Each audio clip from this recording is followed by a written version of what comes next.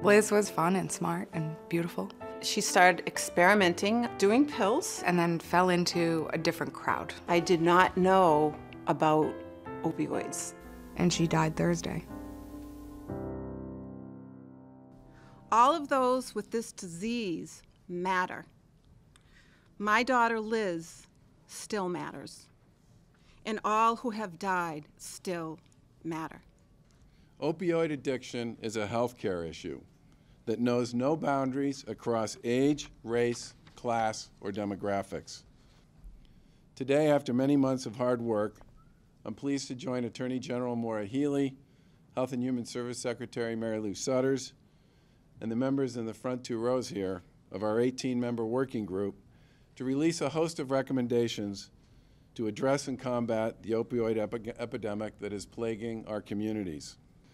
They worked tirelessly over the course of the past few months to aggregate data, share information, research, and seek input from multiple regions of the Commonwealth to paint the most accurate and detailed picture of what the crisis looks like right here and now in the Commonwealth.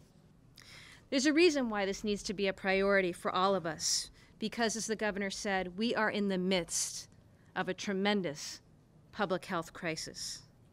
The United States is less than 5% of the world's population, but we consume 80% of its opioids.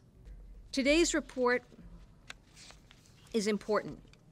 It will serve as a roadmap for how we can come together to address this crisis and get people the help that they need. As hard as the work has been to get here, now the real hard work begins, the work of implementing these recommendations. The Governor's Action Plan focuses on prevention, intervention, treatment, and recovery. First, as you've heard, we must educate our youth and parents about the potential danger of opioid use and misuse. Second, we must ensure that our prescribers have the tools and best information available for safe prescribing. Third, we know that those who become addicted to opioids will open medicine cabinets to feed their addiction.